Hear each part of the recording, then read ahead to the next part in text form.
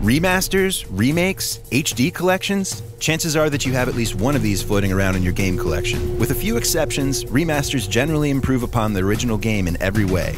Sometimes the improvements are small, like a simple resolution boost to make playing the game more enjoyable on a modern HD TV. Or sometimes the changes are more drastic, and the original game is completely rebuilt from the ground up.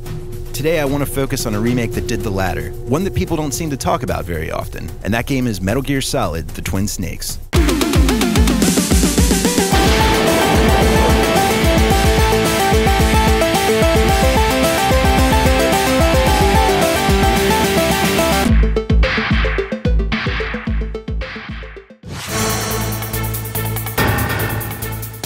First things first, I love Metal Gear Solid. I love the stealth gameplay, I love all of the strange little world-building details that these games have, and I even love trying to make sense of the series' absolutely insane story.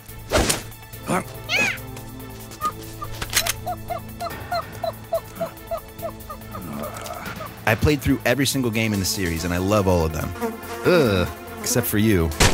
So when I was a kid and I heard that the original MGS was going to be remade, I was thrilled. I remember renting the game from Blockbuster, popping it in my GameCube, and burning through the entire game in a weekend. I loved it then, and I still love it today.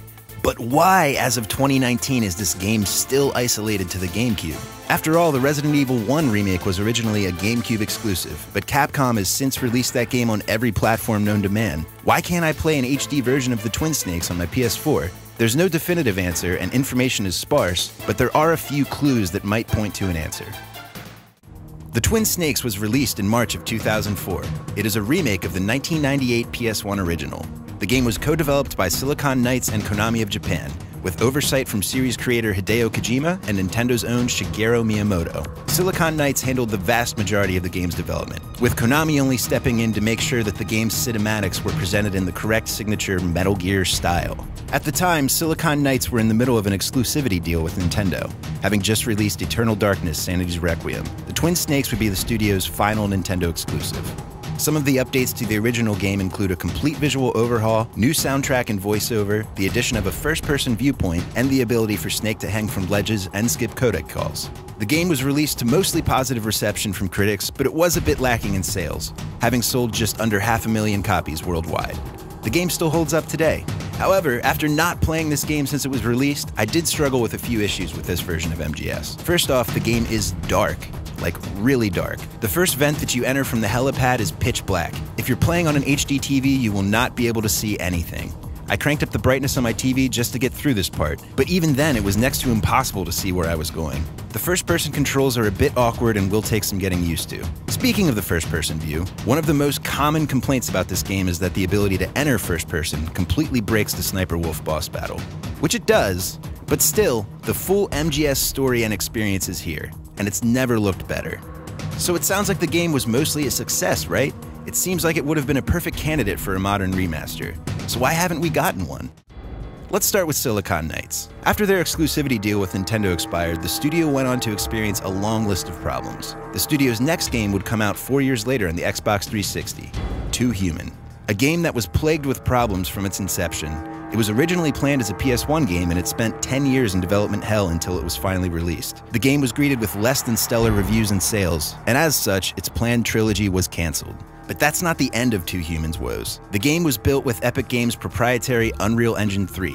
After seeing what the engine was fully capable of in Gears of War, the folks at Silicon Knights were convinced that Epic had licensed them an incomplete version of UE3. Silicon Knights sued Epic in July of 2007. Epic Games filed a countersuit in August of that same year. Some years passed, and in November of 2012, Epic won the countersuit. Silicon Knights was forced to pay $4.5 million, and all games that Silicon Knights made with Epic's engine were ordered to be recalled and destroyed. This included Too Human and Silicon Knights' final release, X-Men Destiny. The combination of legal troubles and poor sales of Too Human and X-Men left the company in a bad way. Silicon Knights filed for bankruptcy and closed its doors on May 16, 2014.